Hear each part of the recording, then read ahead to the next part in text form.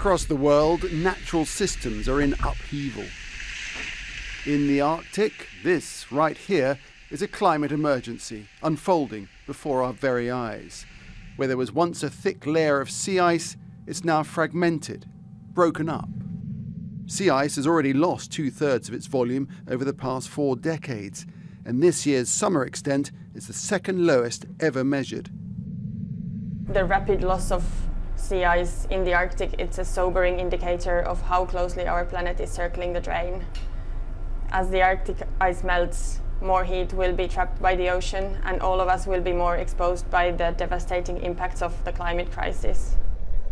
And this year, those impacts have been brutal, from record wildfires in the western United States, in the Brazilian Amazon, and in Australia, to seemingly endless storms and hurricanes queuing up in the Atlantic, making landfall with colossal and catastrophic effect. This is about now, and we've only got about 1 degree of warming at the moment, and already we're seeing more extreme weather, we're seeing millions of people displaced from their homes every year, we're seeing devastation both in poor countries and increasingly in rich countries. Despite Donald Trump's dismissal of reality, it'll start getting cooler. You just watch.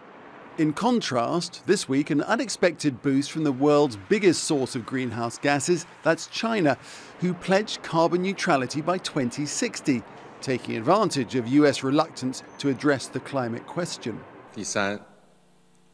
COVID-19 reminds us that humankind should launch a green revolution and move faster to create a green way of development, to preserve the environment and make Mother Earth a better place for all.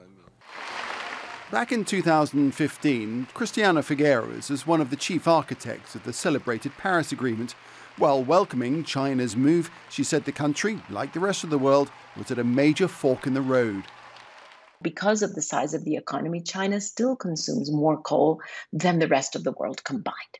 So you have these two internal realities in China that are basically one representing the future world that they want to move toward, and the other representing the old world that they are moving beyond. And we have to understand that this is a process. At a time when the opportunity for change is fast melting away, there is no doubt world leaders need to front up and show the kind of commitment that got the Paris Agreement over the line. Nick Clark, Al Jazeera.